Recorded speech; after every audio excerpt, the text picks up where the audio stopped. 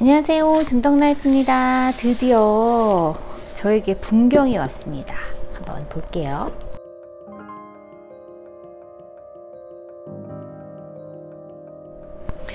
하나는 저희 덕매 거고 하나는 제 거예요. 그래서 하나는 제가 보관을 하고요, 하나만 언박싱을 해보겠습니다. 아티스트 메이드 컬렉션 바이 BTS RM. 와, 드디어 만났습니다. 이게 몇 개월 만에 만난 건가요? 풍경의 풍경.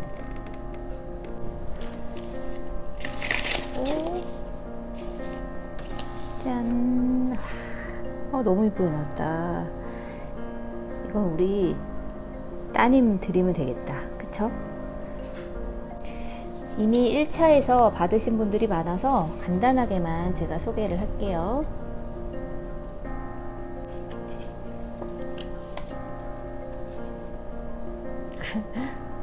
그림도 귀엽네요.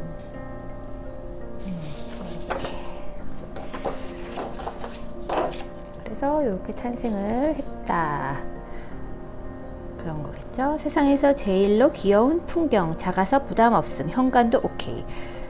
붕어빵 러버들, 뭐라고 써있는 거지? 필수. 붕어빵 러버들 필수래요. 답답할 때 창문 열고 풍경 소리 들으며 스트레스를 날려버립시다. 그래야겠어요. 그럼 한번 볼까요?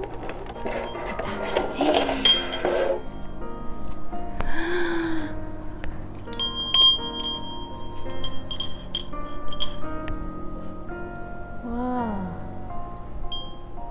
예쁘다.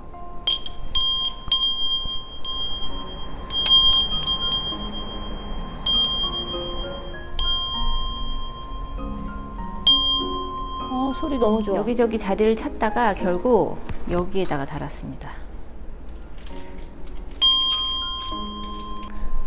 소리가 엄청 은은하게 계속 나요.